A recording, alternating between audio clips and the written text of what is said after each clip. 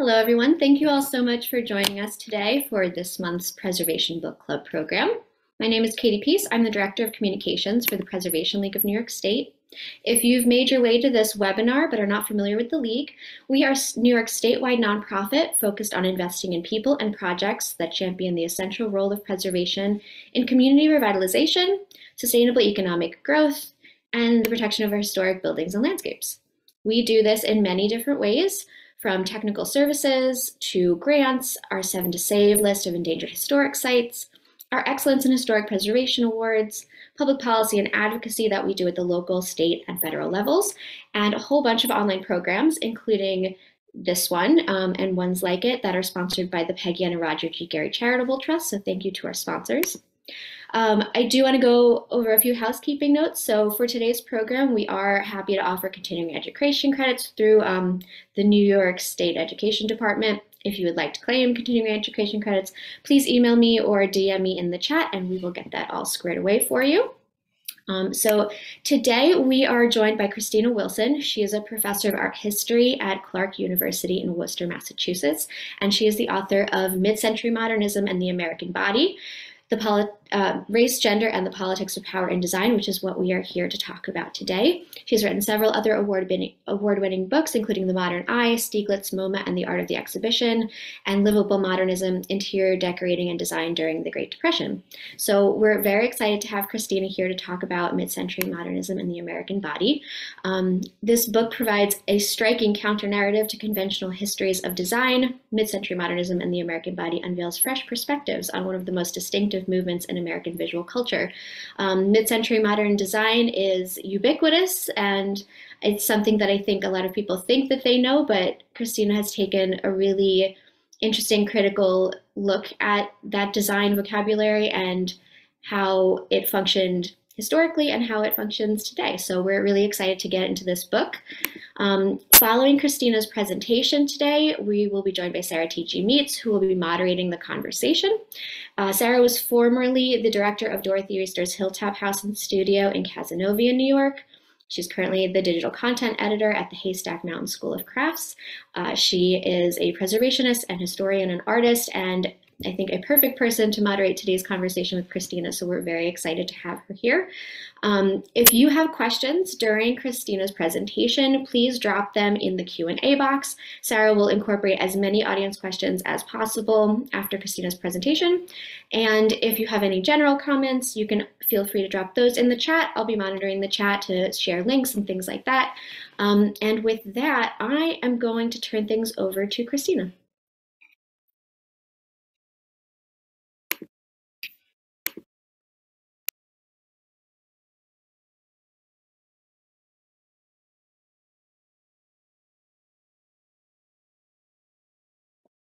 Kristina, I think you're on mute.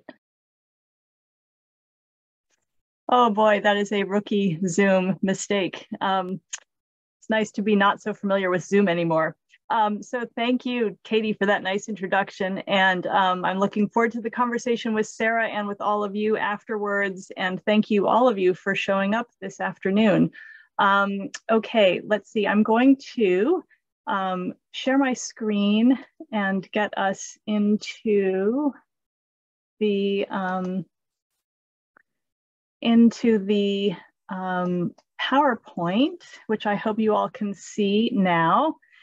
And what I'd like to do this afternoon, I'm showing you the cover of my book and then the sort of the title pages of each of the 4 main chapters.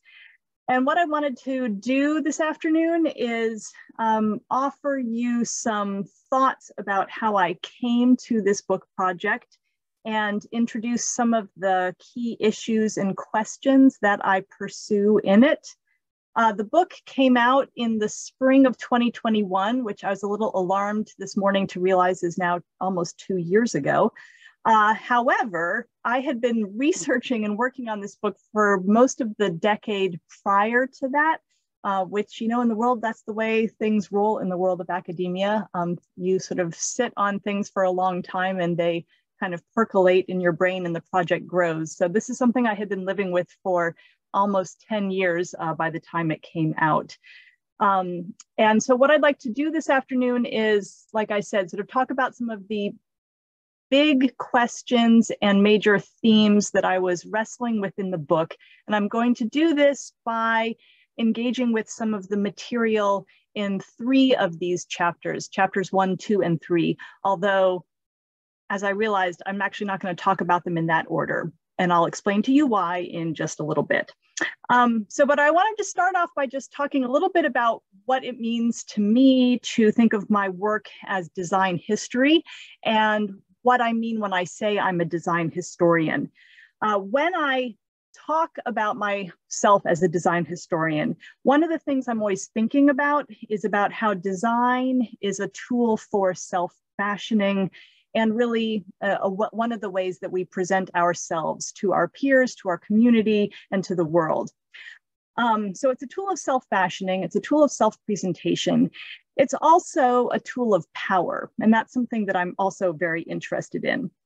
One of the things that I was thinking about a lot as I started work on this book is basic questions that are related to power.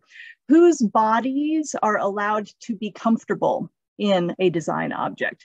Whose bodies are put on display when they sit on a design object? Whose bodies are allowed to be seen at all in certain designs? These are the kinds of questions I was asking. When I began working on this project, I wanted to think about how the objects that we commonly kind of refer to as mid-century modernism, I wanted to think about how they might be involved in mid-century discourses of power around race and gender. The standard story of mid-century modernism is that it was finally the moment when modern design became popular for everyone, because designers like Charles and Ray Eames achieved elegant designs that could be mass-produced, and designs like the butterfly chair, which you're seeing in the lower right corner here, suddenly became ubiquitous because they were relentlessly knocked off. This is a glossy story, however, that overlooks some messy realities. It assumes, for example, that affordability is the only thing that matters, as if people don't occasionally buy expensive items as a long-term investment. This story also prioritizes aesthetics and thinks less about actual physical bodily comfort. And when I think about bodily comfort, and I'm looking at these images here, I look, for example, at this small child, which I hope you can see on your screen, who's kind of hunched forward in the butterfly chair and does not look particularly comfortable. Or, just to go back to the cover of my book, the butterfly chair was apparently so comfortable that they decided to take it apart entirely. And the model is simply striding through the frame of the chair, basically leaving it in pieces. It's as if this conventional history basically puts at its center the designers who had the industry networks to make mass production possible. And these were, at the time, predominantly white men. And so I began to think about the fact that the glossy story of mid-century modernism's triumph is very much a story that reinforces whiteness. And I wanted to delve into that.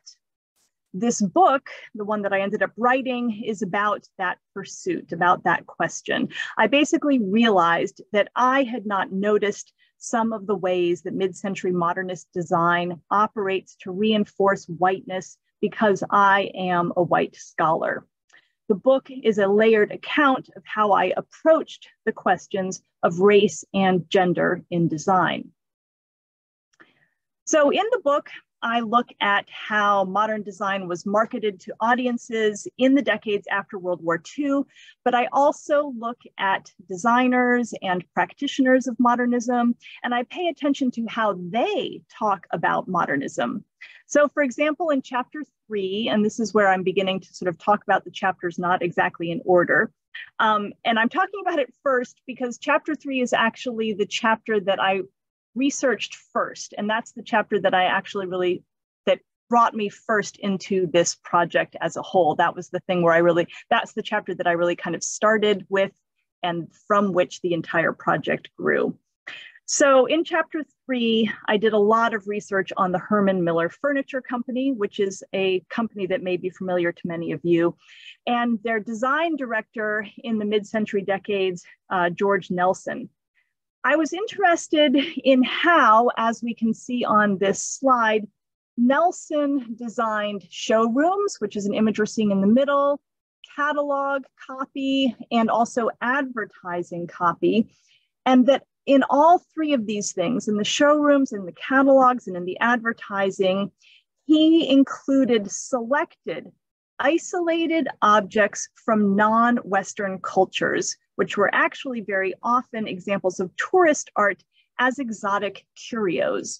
And so I'm showing you, so just to sort of draw your attention to these small objects, which can be hard to see in these photographs, but there's a dress, a woman, a doll wearing a dress here on the left-hand image. And then in this central photograph, we have some examples of Oaxacan objects down here on the lower shelf. And then up top, some examples of Nayarit figurines. And then here is a mask from Bali in the upper part of this advertisement. These items were not for sale when they appear in this kind of material. And rhetorically, they set up a binary in the company's publicity materials. And the binary goes like this. It's between folk culture on the one hand and industrial design production on the other hand.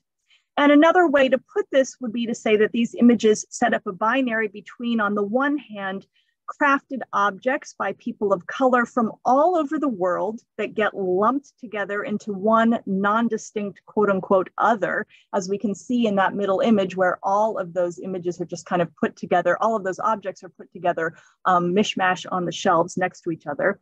And then so all of that sort of folk culture by people of color is on one hand, and on the other hand, we have the rationality and whiteness of Nelson's own designs. So one of the things that I became interested in is how he deploys these exotic objects to basically throw into relief the rationality and whiteness of his own designs. I was also struck by the fact that many of Nelson's chairs are not actually that comfortable to sit in. Nelson himself described sitting in the coconut chair, which is the chair at the top of this slide. He described sitting in it like this. He said, "This chair needs practice and agility to sit in comfortably. We continue, however, to admire its elegance while making no mention of the fact that to enjoy the view, one naturally sits in something more comfortable." It's not a ringing endorsement. The marshmallow sofa is another good example of an uncomfortable seating object, and perhaps you have sat on one of these. The 10-inch cushions are not really large enough for an adult derriere, so you're always left straddling uncomfortably two of the cushions. And I began to reflect on the fact that many of these modern seating items were often illustrated with women on them. So for example, they're often photographed from behind, and the women are sort of presented as these sort of tantalizing half views, sort of being seen kind of through the sort of image of the chair. Women are also photographed in the nude on some of these chairs. And the photograph we're looking at here is a photograph that accompanied an article by George Nelson from 1957. And that's actually the same article where he made the comment that his own coconut chair, which is in the lower center of this photo, where he made the comment that the coconut chair is not a comfortable chair to sit in. So he was not responsible for this photograph. It was made by John Rawlings, but this photograph with a nude woman in Saarinen's womb chair, this photograph accompanied his article where he says that the coconut chair is not comfortable to sit in. And in fact, when Nelson wrote a book about chairs in 1953, He said that the new open floor plan of the mid-century suburban ranch house necessitated that chairs must now stand out with interesting curves, quote, like a girl in a bikini suit, unquote. And this photograph, the one that we're looking at here on the screen, was the opening image of the book. So the designs, the modernist designs that we're looking at here, these participated, what I'm suggesting is that they participate in a rhetoric of controlling women, white women, by putting them on view in uncomfortable chairs for men to gaze at. That was a Freudian slip there. So these are objects that put women on view for men, white women on view for men to gaze at. Now, I turned to George Nelson as an author in chapter 1 as well, where I examined 5 advice books on interior decorating and house design. And these books were all published, the 5 books that I examined were all published between 1945 and 1951. So these are basically books that were published in anticipation of the post-war housing boom. And I was interested in the voices of modernists, designers, and architects. And I wanted to know how they talked about modernism and how they sold it to their reading public. There's a lot of judgment that is evident in all of these texts, although some interesting themes do emerge. All of these authors describe the house as a place that governs the body, that exercises control over the body, and especially that exercises control over the labor of the women who reside in the house. All of these books presume a heteronormative household. There are several white authors that I discussed in this chapter, and they are Russell and Mary Wright. And so they are represented, their book is represented by these 2 images on the lower part of the screen, the color image in the lower right, and then this sepia line image here in the center bottom. So that's Russell and Mary Wright. Another book that I discussed is by Mary Brandt, and her book is represented by these 2 drawings here of various family members. Another book by another pair of white authors is by George Nelson and Henry Wright, and their book is represented by these 2 different, the photograph and then the dining room drawing here in the upper center part of my slide. All of the white authors in this group all describe modernism as a style that you can choose as a reader that will distinguish you. So modernism is a style that distinguishes the reader. They also emphasize that modernism is a style that really demands a special commitment. It's something that is a little bit extra hard, something you need to work for. It's something that demands this extra special commitment. Paul Williams is the 5th author is the other author that I write about, and his 2 books are the 4th and 5th books that I examined, and they are represented in these 2 images with the greenish tint on the outer right and left part of my screen. Paul Williams was the first African-American elected to the AIA, the American Institute of Architects, and he alone suggests that modernism can be understood as one style among many. It does not require a special commitment, but also he suggests that it's a style that might appeal to many. It's not something that is extra hard to attain. It's something that might appeal to a lot of people. His rhetoric, Williams's rhetoric, is one of inclusivity as opposed to creating divisions. The strategy of creating divisions is the dominant strategy that the white authors use. Williams instead adopts a tone of inclusivity. And throughout his text, the reader repeatedly encounters language that connects modernism and interior design, modernism and interior design with freedom, how to design your home and its spaces to maximize freedom of movement. These are very different messages from those that we encounter when we're reading the white authors. Now, Paul Williams is only one voice, but in my book, I suggest that he might be connected to a larger counter-narrative about modernism in the mid-century United States. This is a counter-narrative anchored around Black voices and Black lives that presents a set of values constellated around modernism that differs in really important ways from how white designers, architects, and advertisers valued modernism in these years. And I trace this counter-narrative further in chapter 2 of the book, where I compare how modernism appears in Ebony magazine and Life magazine during the decades of the 1950s.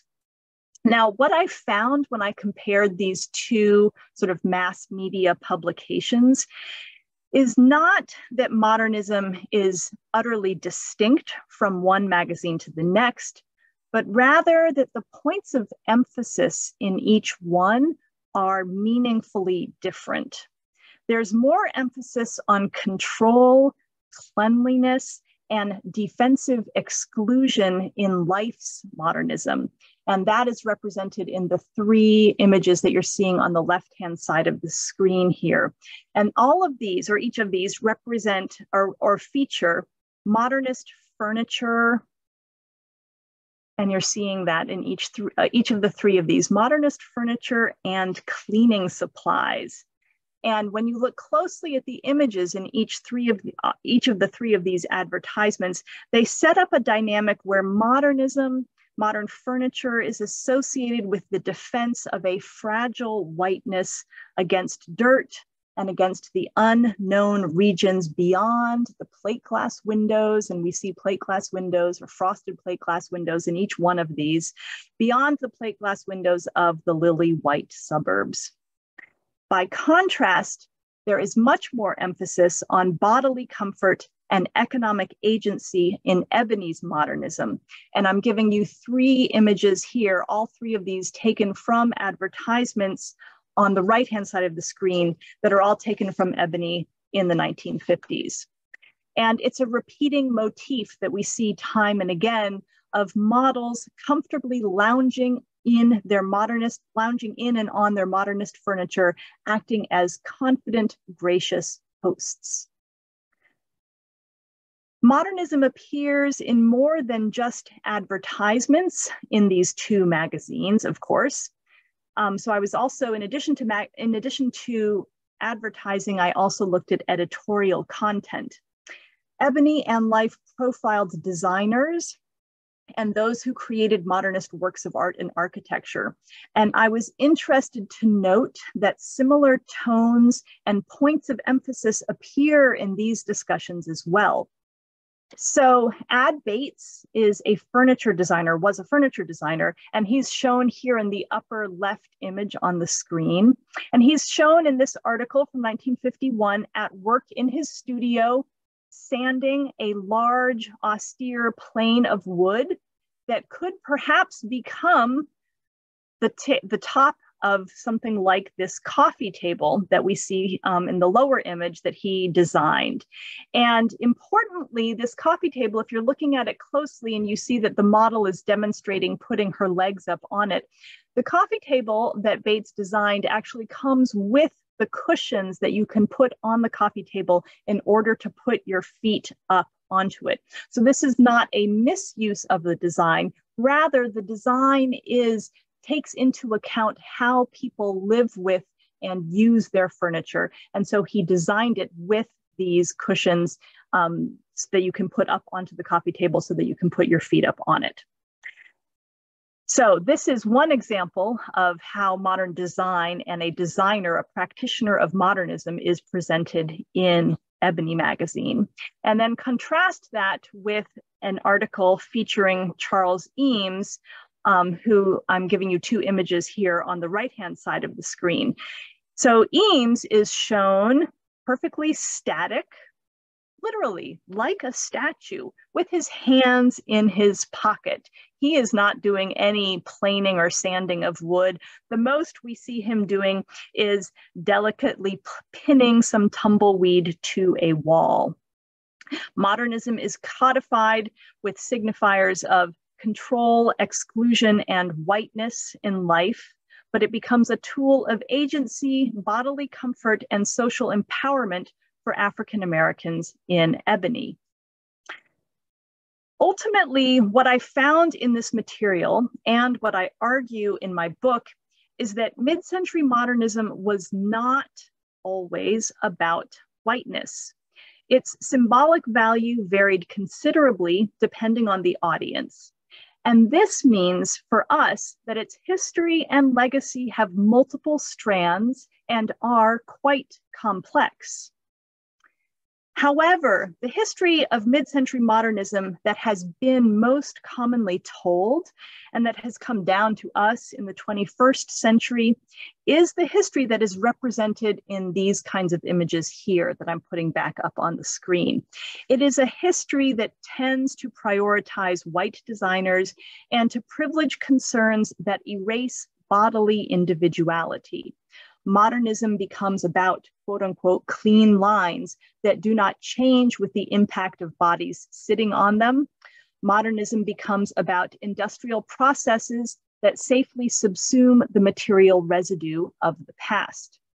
This is a version of modernism that is silent about race, but has whiteness throughout it. And its dominance has prevented a more complex history of modernism from being told. Now, in the conclusion of my book, I bring in the work of the contemporary multimedia artist Ilana Harris-Babu, whose artistic practice interrogates many different kinds of current self-help culture. I really admire her videos and sculptures that engage with the world of interior design and that poke at its persistent codes of whiteness. She shows that this attitude among design historians to privilege a white history persists through the contemporary furniture retail world in videos like these two that we're seeing some stills from on the screen. So Reparations Hardware, which I'm representing on the left-hand side of the screen, is a satire of a promotional video that might announce a new line of furniture, where a company might tout its reclamation of quote unquote old wood. Harris-Babu draws our attention to the unpaid enslaved labor that may have originally worked the wood and which is now erased in a safely glamorized contemporary commodity. In Red's source book, she illuminates the racialized language that pervades the annual product catalog for restoration hardware, with copy that includes things like "we curate the very best people," and collages it against images of her own hand drawing red lines randomly across the catalog pages, as randomly as the FHA assessors once drew red lines through the neighborhoods of our cities. Harris's critique of the modern furniture industry today pushes against the dominance of the white history of modernism. And what I hope my book does is to both demonstrate the specificity of what that white history of modernism looked like in the middle years of the 20th century, and also to return to focus the counter-narrative of Black consumers of mid-century modernism. It is undoubtedly one of many counter-narratives of mid-century modernism that I hope we will recover in the coming years. And I will leave it there to hopefully open it up for a conversation with Sarah.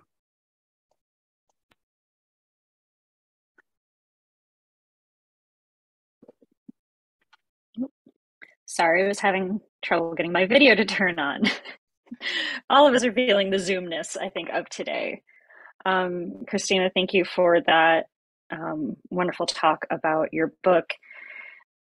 Much like you said in the beginning of your talk, your book for me kind of pulled back the veil a bit more of really being able to recognize that kind of white default that is used in advertising and design that as a white person, I didn't necessarily always see. And so it was really wonderful to really be able to have that more pointed out and to look at these things a lot more critically. So again, and it was the archival images for it to illustrate it were just stunning. I love an archival image, and the collection from it was wonderful. I know this is the time for people to start putting questions in the Q&A, and I'll start answering those.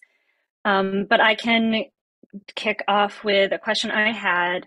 Is at the very end of the book, in your epilogue, you talk about how mid-century modernism is almost an echoing of colonial revival in some of the ways that it whitewashes this history. And I know you touched on it quickly, but I'd love to hear a little bit more about that, because it claims of it, mid-century modern claims that it's separating itself from historic reference in a way and being this new thing that is without reference, but in so many of the things, like the trappings of so many glasses versus so much cutlery on a table, how those things are, those references are there, but in different ways. And I'd love to hear you talk about that a little bit more. Yeah. Well, so so that's one of the quips that I like to make a little, just having to do with the fascination with mid-century modernism right now, and the way that it is kind of pervasive and almost endemic in everything from IKEA to room and board to restoration hardware to the general aesthetic is everywhere in our furniture landscape, and has been really for the last 25 years. In the early part of the 20th century, from really sort of the 1890s through the 1950s or 60s, the most dominant and most pervasive decorating trend was the colonial revival. And now we've got this modernism that is this pervasive decorating trend. And so I started thinking about what were the parallels. And so some of the parallels are these. The colonial revival becomes really popular in the 19 teens and 20s, when it is considered to be a correction to the excesses of the Victorian interiors of the late 19th century. And it's a real whitewashing of American history and a promoting of a particular type of a particular sort of story of the American past that has exclusively white protagonists, and is part of this kind of reconstruction and writing of American history that comes around around the centennial, 1876 and then the sesquicentennial in 1926. So there's a lot of sort of American history writing that is happening in those 50 years. So the colonial revival is all a part of that, and it's a very white-centric history that gets written, and the colonial revival as a furniture style becomes really a part of that. And it's a little bit revolutionary because it's not your parents' heavy Victorian interior. But it's also safe because it's rooted in the past. It's got some legitimacy, and it's got this undercurrent of whiteness in it. And it's simple.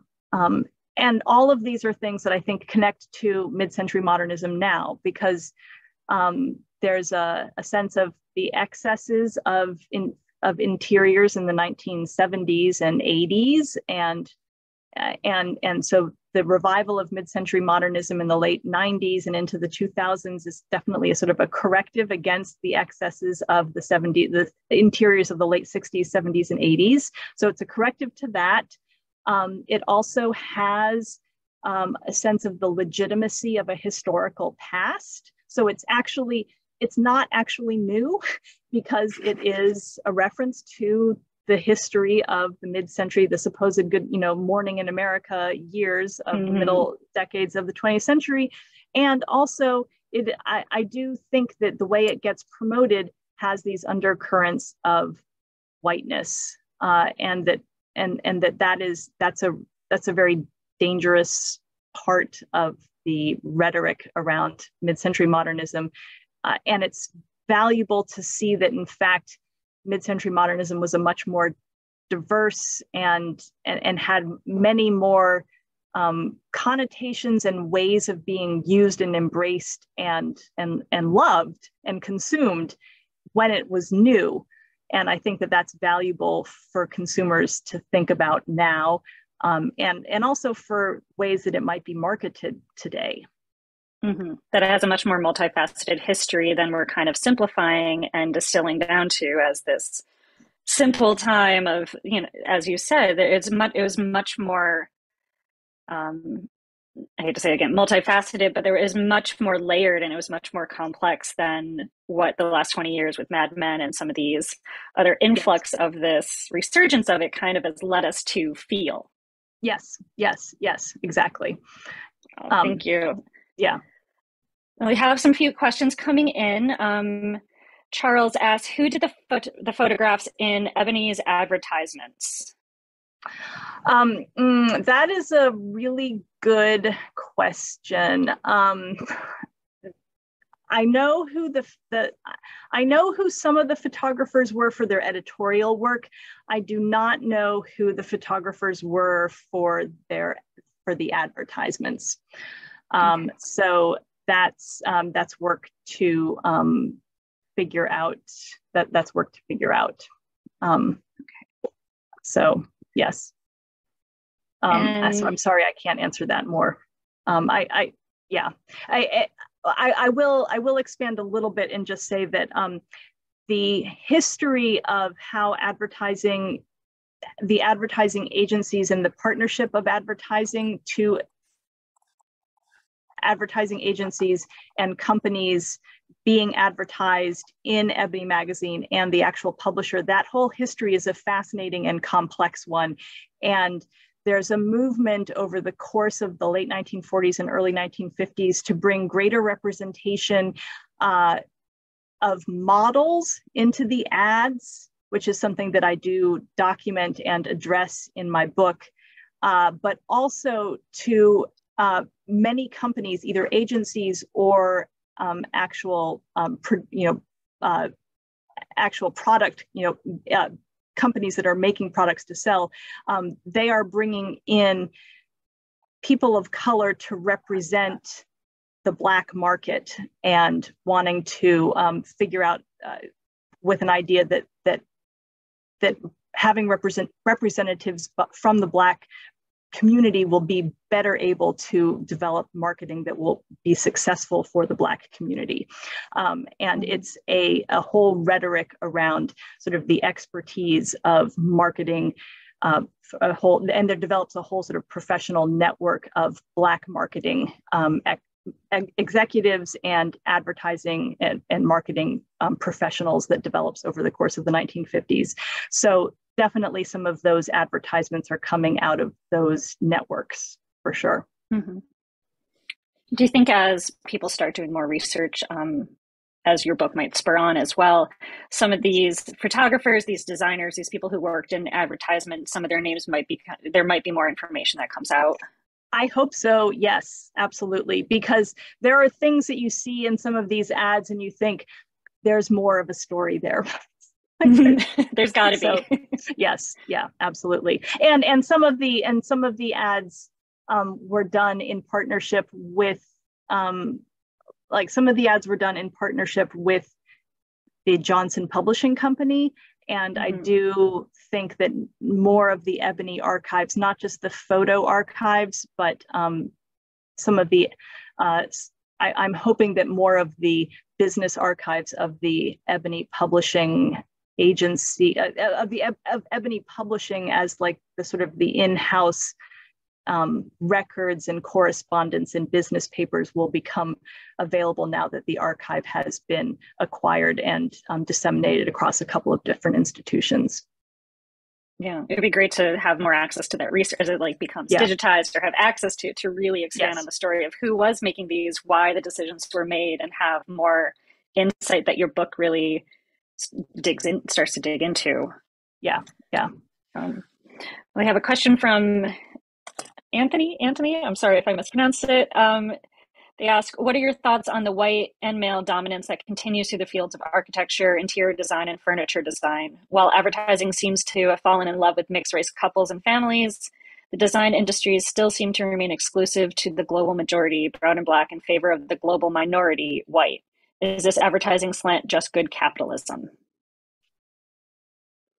Yeah, I mean, I would say that there's a huge structural problem there are many layers of structural problems, and I agree that I agree that it's an advertising slant, and that that there are many things. I cannot speak to the design educational system in countries all across the globe, or I can't even really speak to it in any meaningful way outside of the United States. And I wasn't trained as a designer myself, so I'm only speaking sort of from an outsider's position, even in the US. But I do know that, you know, the structures that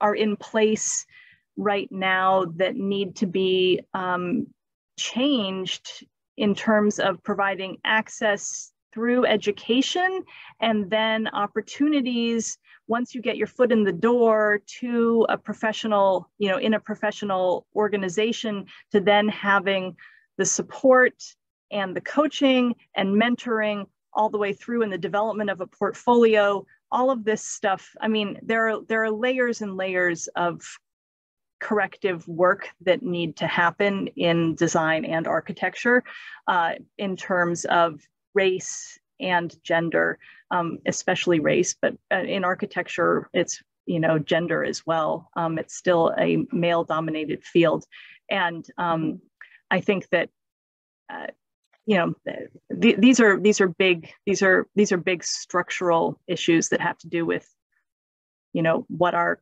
country is prepared to offer in terms of childcare and, you know, paid leave, and, you know, all, you know, very large things. So I do agree that your question, Anthony, raises an important discrepancy between an image and reality. Mm-hmm. And it also acknowledges that the research and the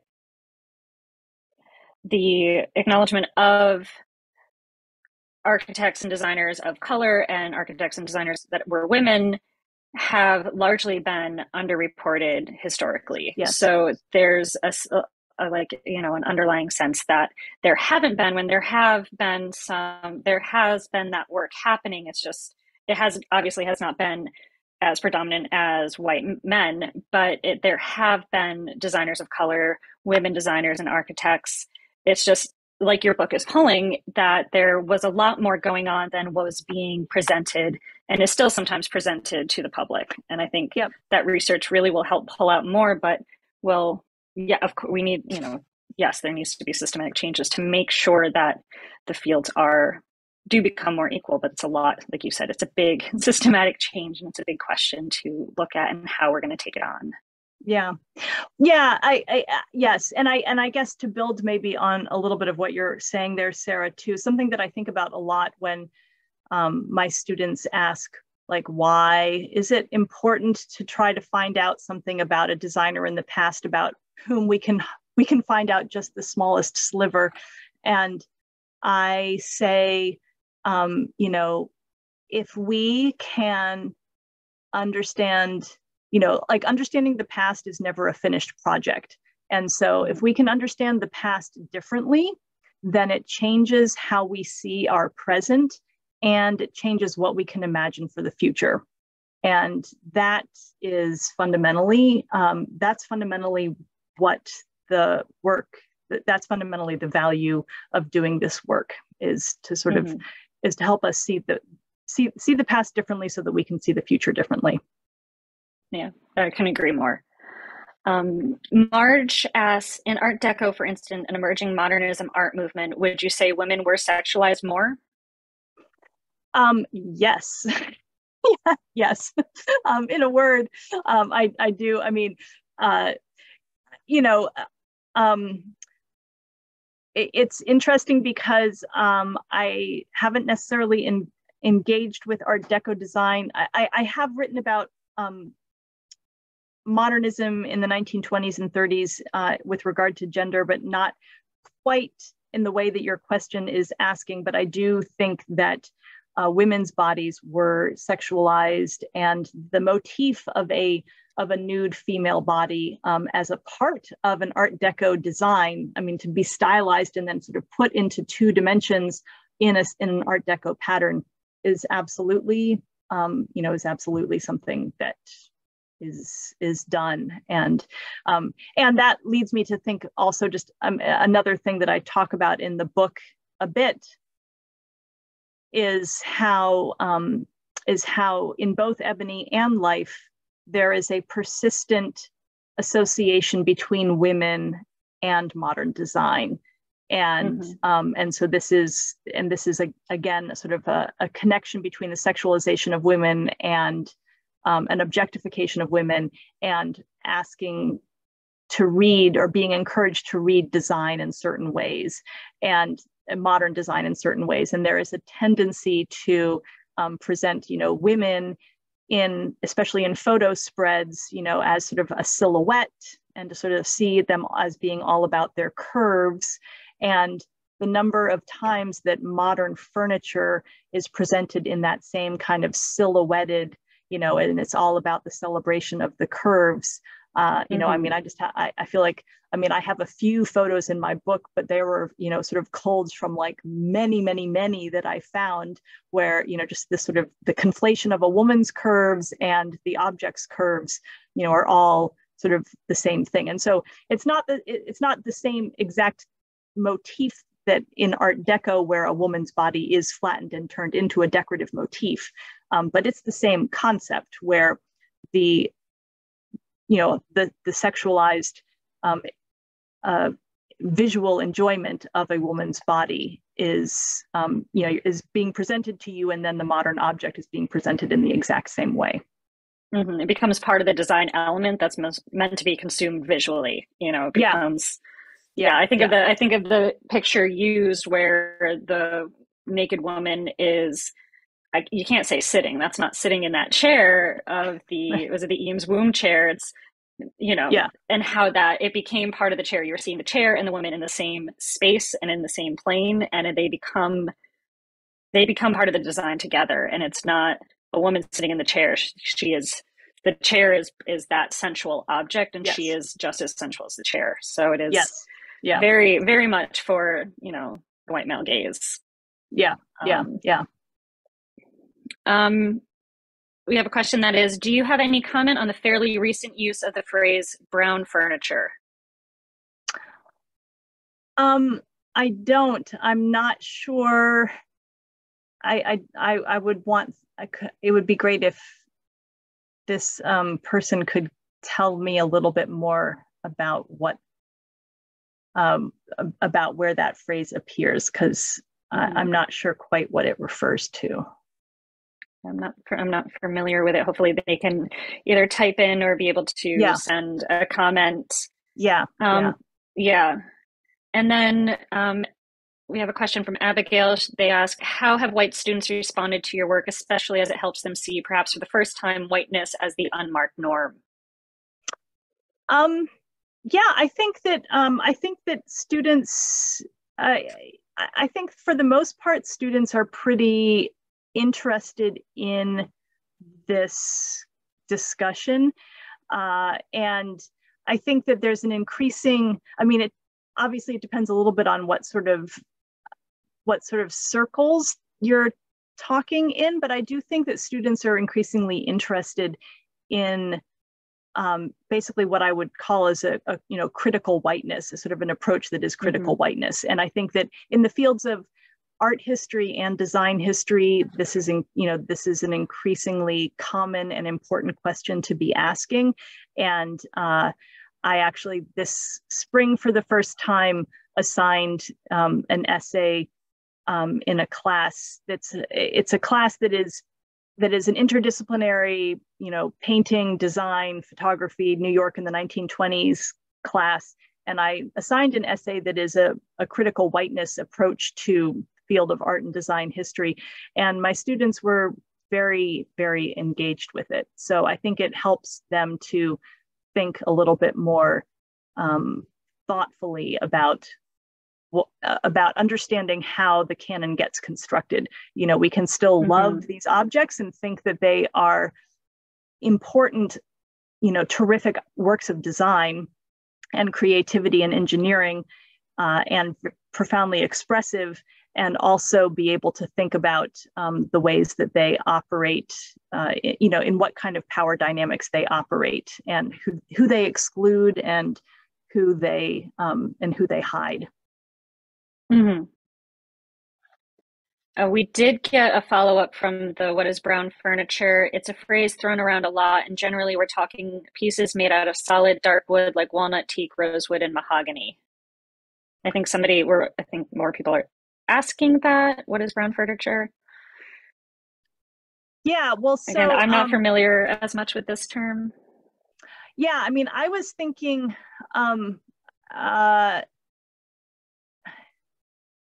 yeah, so I guess, I mean, I've heard of, I've heard of that phrase. I was thinking of it as, so I was thinking of it as a descriptor for dark wood, for furniture that is made out of dark wood. And I don't really have any, I don't know, I don't have any particular comment on that specifically. Okay. Another question is, have you considered the disconnect between architectural intent versus the evolution of advertisement directed to women in the home, beginning with the economics professionals when addressing home interiors that men will be financially supporting?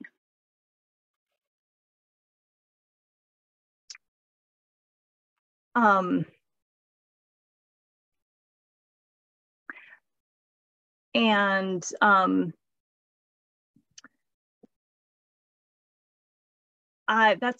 haven't thought about this a lot. I think that I mean, there's so yeah, I'm trying to think about, like, in terms of architectural intent.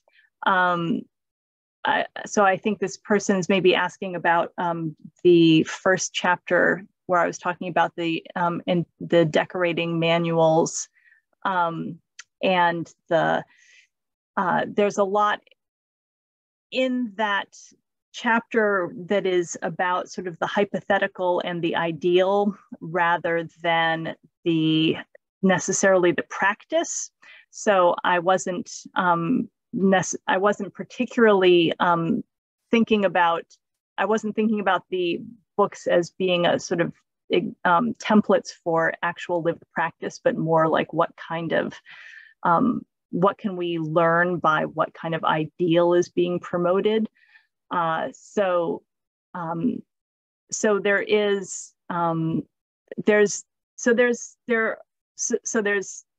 so I want to sort of put that at the outset, that I'm not assuming that any of these books are actually prescribing an actual lived practice. And I suppose that the disconnect that you do see, between like intent and between actual lived practice.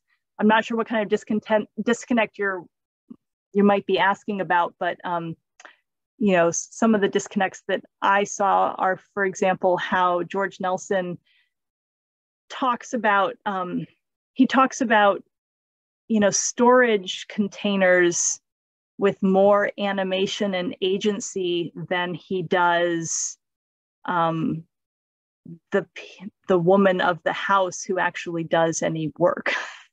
And so to me, that's a disconnect, like that he's more excited about how much storage he can create in a house than he is about the actual people who live in the house. I don't know. So to me, that's To me, that's a disconnect. More agency for an inanimate object in a container than the person who actually use, consume, live in, and put stuff in that container. Yes. Yeah. They are not stuff. They are the people living within it. Okay.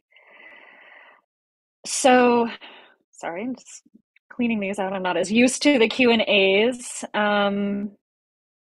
Let's see, I think some questions might have been dropped into the chat as well. Marilyn asked, did first wave feminism have any direct effect on design? Did first wave feminism have any direct effect on design? And so by first wave feminism, you're talking about like the suffrage movement, or I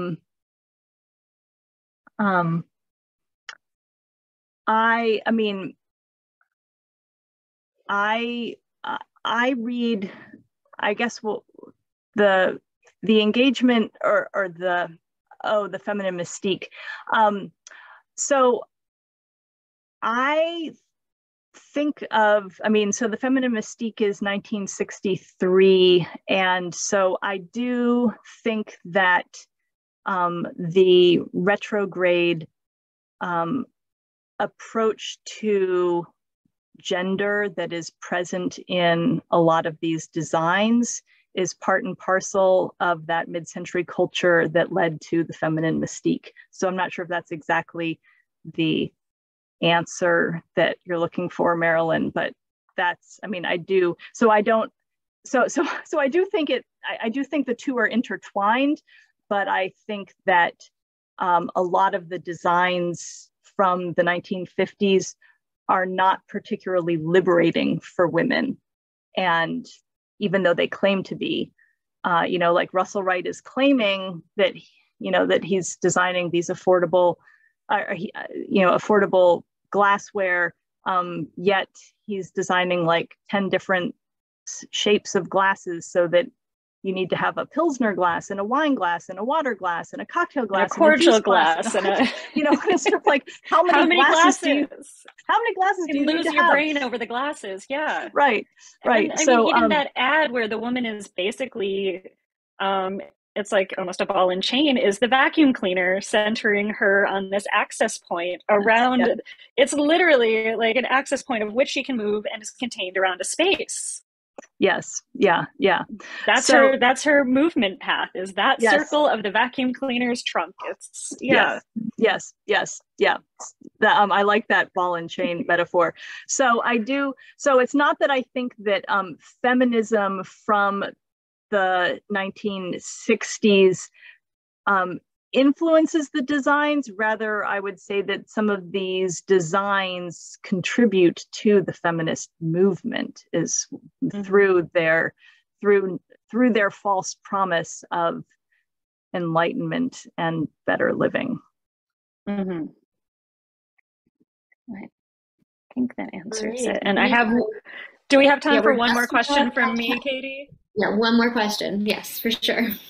So I would just love to touch on, we talk about how some of these are designed for the body and the ideal body. And I love how it's kind of referenced that some of these designs kind of reference almost the ghost of the shape of the person that was there before, and the expectation of people that can fit into that, and how that ideal body ignores bodies of different sizes, bodies of different abilities. Even, the Eames were creating splints for legs, yet it's ignored in some of their designs of how people of different sizes and bodily abilities can use their products and the furnishings. And I was wondering if you encountered any in your research, just anything that looked a bit outside of that ideal that is so portrayed in these ads and advertisements and in the shape and use of the furniture.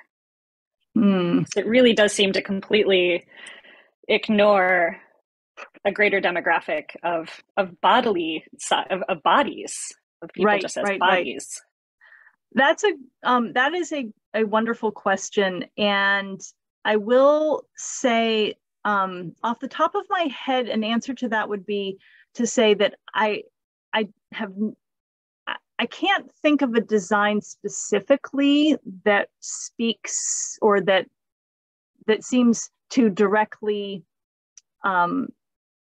embrace the idea of diversity of body sizes and abilities. But what I will say is that designs that have, like the large, a large couch with a cushion, designs that have cushions instead of being molded, like those have a greater, like those are more flexible ultimately. As opposed to the coconut chair where even an able-bodied person has, it's tough to get into.